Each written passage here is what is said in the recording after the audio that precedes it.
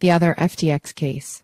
Most of the charges facing SBF won't ever be relevant to most crypto companies, but charges the government cannot pursue today could be, say, Andrew C. Adams and Kane Smith at Steptoe Johnson LLP. The allegations at the heart of the trial of Sam Bankman-Fried, or SBF as he has come to be known, paint a picture of a large-scale fraud, sweeping in scope but limited to the misadventures of a particular corporate family at FTX and Alameda Trading, misuse of customer funds, neglect or abuse of basic accounting responsibilities, and lavish personal and political spending are surely serious and garner headlines. But the allegations are not particularly relevant for the vast majority of the people in crypto or fintech. The government's case does not represent a systemic threat to the core business model of most firms in this space, assuming those firms don't act as SBF is alleged to have done. Andrew C. Adams is a partner in the New York office of Steptoe Johnson LLP and a member of the firm's blockchain and cryptocurrency team. Kane Smith is an associate based in Steptoe's Washington, D.C.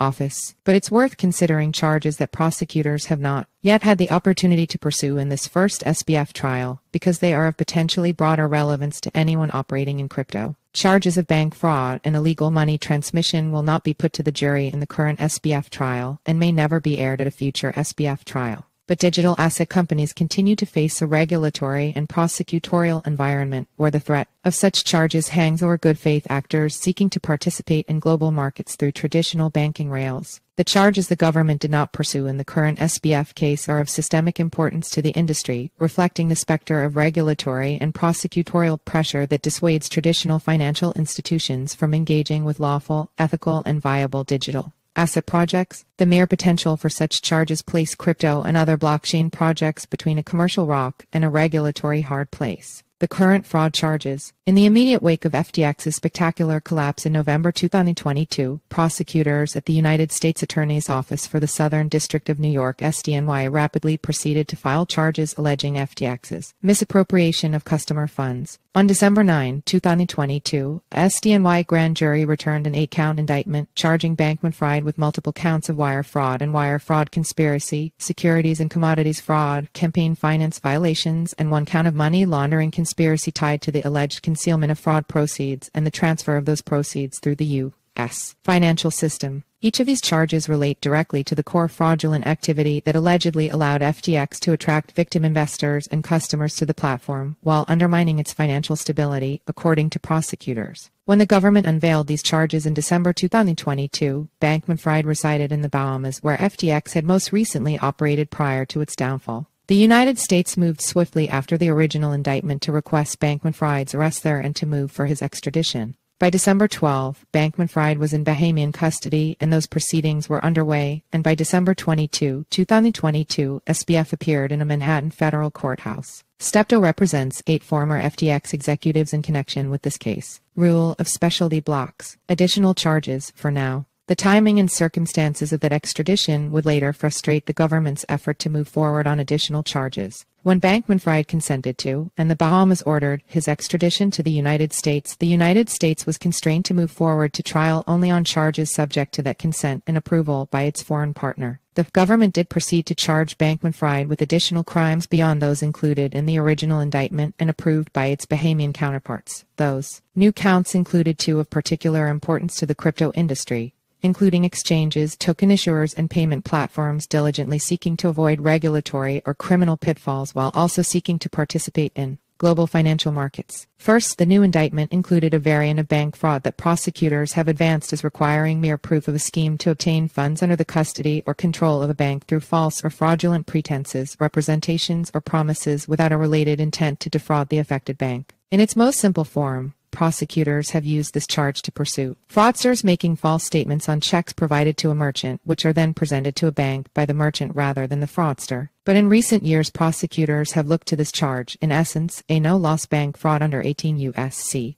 Section 1344(2), in both the cryptocurrency space and the traditional correspondent banking space. With respect to such cases predicated on the now-defunct right-to-control theory, the Supreme Court's long-anticipated rejection of that theory of fraud, the argument that an entity's loss of the right to control its resources is a substitute for an actual deprivation of a property interest, forecloses prosecutors' use of bank fraud charges in crypto cases where no loss occurred but digital asset companies should be alert to the Possibility that prosecutors may nevertheless pursue Section 1344(2) charges or other charges, particularly where there are tangible losses. Second, the superseding indictment included a charge of operating a money transmission business without proper registration by the Financial Crimes Enforcement Network (FinCEN) or state-level authorities as prescribed by 18 U.S.C. Section 1960, an offense with no element of fraud or misstatement required, but rather a charge that elevates a failure to register with a regulator into the realm of criminal prosecution. Prosecutors have been using this charge in crypto cases for years, but not, as yet, in a forum as prominent as the current FTX trial. Nevertheless, a Section 1960 charge carries felony penalties and significant exposure under the federal asset forfeiture laws, all without reference to fraud and, importantly, without any concern for whether the transmission of value is in the form of a security, commodity, or currency. Uncharged offenses offer critical lessons. In the case of Bankman-Fried and these late-filed charges, the superseding indictment includes certain key allegations that stand apart from those concerning fraud on investors, lenders, or customers. Certain of those allegations describe precisely the dynamic that vexes legitimate companies seeking to do business through the U.S. banking system. As alleged, because many banks at the time were reluctant to do business with cryptocurrency companies, FTX instead instructed customers to wire dollar deposits to bank accounts that were owned or controlled by Alameda to avoid registering as a money service business and comply with Know Your Customer (KYC) obligations. The indictment alleged that a new entity would function as an account to receive and transmit FTX customer deposits and misstated in response to due diligence inquiries that the account would be for that entity's own trading, falsely claiming that the entity was not a money services business. Once funds were deposited, Alameda personnel who maintained control over that intermediate entity manually credited or subtracted a customer's FTX account with the corresponding amount of currency. These facts describe an attempt to utilize a third-party company and bank account for the ultimate purpose of operating a business touching the United States financial system and consumer base in an attempt to navigate the type of hurdles that exist for many crypto companies at U.S.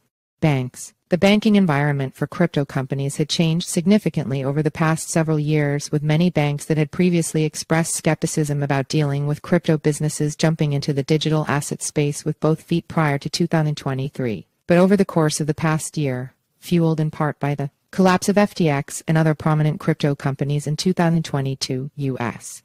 banking regulators have moved aggressively to constrain traditional financial institutions' interactions with crypto markets. Many digital asset companies are struggling to address the commercial risks posed by a possible loss of banking services in a way that does not create regulatory or even criminal risks. The criminal litigation that led to the evisceration of prosecutors' right to control theory illustrates the importance of the adversary process in uncertain areas of the law. Similarly, the outer limits of the federal bribery and honest services criminal statutes came into focus through vigorous litigation arising from contentious and high-profile prosecutions resulting in convictions that were subsequently overturned by the Supreme Court. The Ripple case reflects a similar effort to push back against SEC regulation by enforcement in the digital asset space. The reality is that U.S. prosecutors will continue to be drawn to investigate cases that appear to involve complex financial flows and structures, reflexively assuming that these structures must have been designed to evade applicable regulations or for some other improper purpose. As long as this dynamic is in play, and as long as the limits of prosecutorial authority are untested, the digital asset industry needs to pay close attention to the issues raised by these untried FTX charges. Digital asset companies should be careful to ensure that steps they take to mitigate banking risks do not lead to regulatory or criminal exposure. In this environment, even unobjectionable use of financial intermediaries to conduct legitimate transactions may draw the attention of regulators or prosecutors. Digital asset companies should consult with counsel on structuring businesses that must contend with the commercial reality that access to these institutions brings significant benefits, efficiencies, and opportunities for scaling, while also contending with the prosecutorial pressure applied to their platforms and traditional institutions. In the event of a conviction at SBF's first trial, the prospect of the United States spending diplomatic and political capital with the Bahamas to obtain consent to try yet more charges tied to FTX may dwindle significantly. Nevertheless, crypto companies should still be attentive to the lessons of the charges that the government is not pursuing. Be wary of the dog that didn't bark. It could still bite.